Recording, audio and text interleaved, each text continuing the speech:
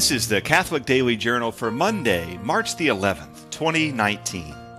Today is the feast day of one of the wonderful, simple saints. Blessed John Righi, or Giovanni Battista Righi, if you prefer, was born in 1469 in Fabriano, Italy, to wealthy parents. He left the wealth and became a Franciscan OFM. That's the Order of Friars Minor.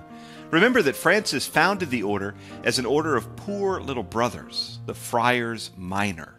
But as with most religious orders, branches formed. And so the Franciscans have conventuals and capuchins and so-called third order for lay people. John Righi joined the OFMs and lived as a hermit at Cupermontana from 1511 until his death in 1539.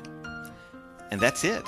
That's his story. He didn't found anything. He didn't travel broadly. He never met the king or the pope. He wasn't martyred in an horrific tale of woe.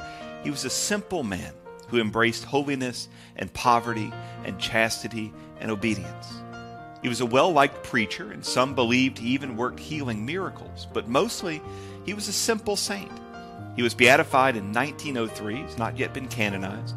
Still, he's a valuable reminder that while some saints have big, dramatic stories, most of us will live and die in simplicity. There's great holiness to be found in that. Today in the United States, it's Johnny Appleseed Day. John Chapman was born in 1774 in Massachusetts. He was a conservationist and an advocate for, of all things, the apple tree. He was renowned for his simple ways and for his easygoing manner. Strangely, he got wrapped up in a new religion called Swedenborgianism and considered his famous journeys across the northern United States and southern Canada planting apple trees and talking about the values of apple trees to be actually a quasi-religious sort of thing. Johnny Appleseed, along with Casey Jones and Paul Bunyan and a few others, form an odd, nostalgic group of icons of Americana, which paint a difficult time in American history through the romantic lens of hard work, paying off, and pulling yourself up by your own bootstraps. He died on March the 18th, 1845, but today is celebrated as Johnny Appleseed Day because we're in the prime of apple planting season. Today in 1936 was the birthday of U.S. Supreme Court Justice Antonin Scalia.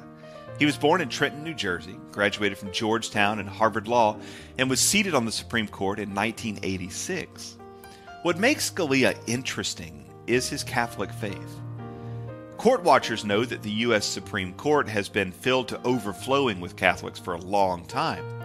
Scalia, though, was one of the very first to be ostentatiously and uncompromisingly religious in his belief and his practice. And he was genuinely formed by both the theology of the Church and by her living tradition. He cited St. Thomas More and St. Augustine in his decisions. The echoes of Pope St. John Paul II and St. Pius X are easily seen, along with St. Thomas Aquinas' understanding of anthropology and culture, human community, which are the basis of the Catholic Church's teaching on government and economy and justice.